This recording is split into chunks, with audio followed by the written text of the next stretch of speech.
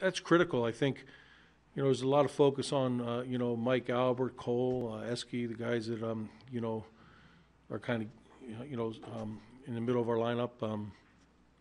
That bottom half is just as important, and they came through in a big way tonight. You can see the excitement every time he does a big play. What did you see him do different tonight? Well, I think he, first and most importantly, he got some good pitches to hit. I think that's, Johnny is, not that he's necessarily going to draw a walk, but he's pretty good at being patient and getting the ball in his zone.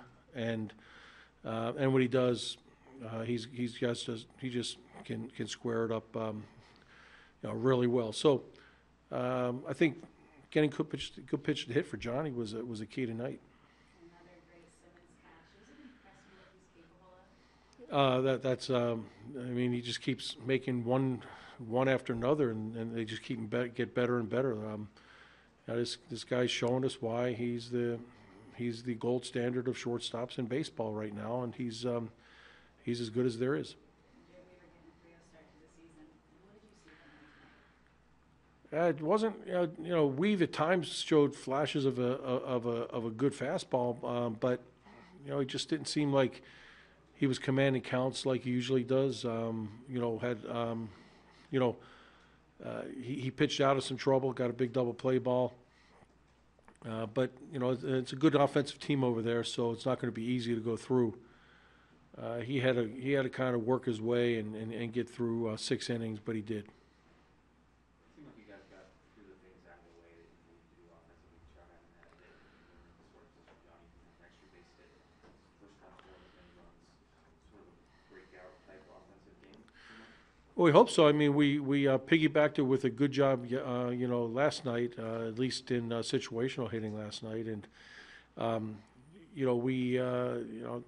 think we did a good job. I think we pressured them. We set the table. We got some big hits of runners in scoring position. Carlos Perez, a big hit. Obviously, Johnny G. And those are all good indicators, and we need to keep it going.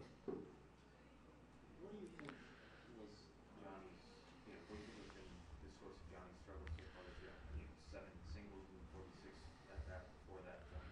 Was that a possible breakout for him? And what did he do today that he hadn't done other than just getting better pitches to hit?